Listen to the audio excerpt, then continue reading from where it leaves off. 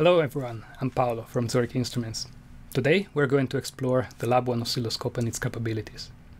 Every Zurich Instruments device is capable of displaying and recording the signal at the fast voltage and current inputs through the LabOne oscilloscope. The vertical resolution, sampling rate, and bandwidth depend on the model. 16-bit and 5 MHz for the MF series, 14 bits and 50 MHz for the HF2 series, 12 bits and 600 MHz for the UHF series. Let's provide a signal to the instrument input and open the Scope tab in the LabOne user interface. Other than the ones at the fast inputs, the scope can also display other signals, such as those at the auxiliary inputs, triggers, arithmetic units, etc. For this tutorial, we select input 1 as our source. We then set the input range with the auto range button in the lock-in tab to make the best use of the input ADC. Turning on the scope, the waveform is displayed in the plot area. Let's move to the Trigger tab to define a trigger. We have a wide selection of possible sources. In this example, we will trigger on the displayed signal, so we choose input 1 here as well, and enable the triggering.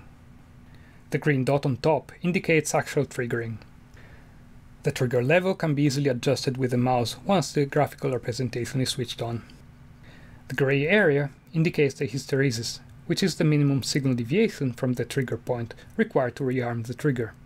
We can also analyze the data in the frequency domain. Rather than choosing one or the other, let's open a new instance of the scope window by dragging its icon in the other row, and then choose the spectral domain view. Now we can see both views at the same time. The resolution of both views can be controlled by the number of points and by the scope sampling rate.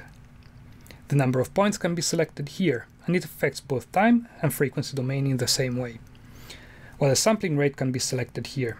We can decrease the sampling rate to increase the frequency domain resolution, but we do need to keep it at least twice as large as the highest frequency component to avoid aliasing effects.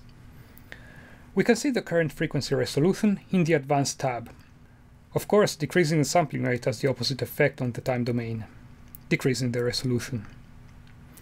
As with the spectrum analyzer, you can choose to have the scope also display the power or spectral density of the signal. In case the analyzed signal is noisy, we can enable averaging. As with all the plot tools in LabOne, the oscilloscope also benefits from several mathematical functions located in the Math tab. In the frequency domain, we can use the peak finder to locate and track the peaks in real time, while in the time domain, functions such as the histogram, cursor location, or area provide plenty of extra information on the waveform. The area tools, for instance, can give you at a glance values such as the DC offset or signal average, its minimum, its maximum, and so on.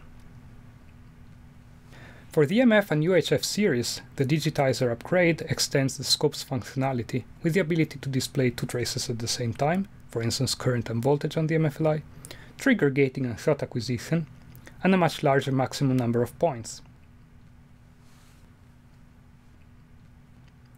The latter, for instance, allows the scope in the UHF series to have a maximum resolution of around 10 Hz over the full bandwidth of 600 MHz. I hope this video gave you a good overview of the LabOne oscilloscope and showed you how it can be useful within the LabOne toolset. Thanks for watching.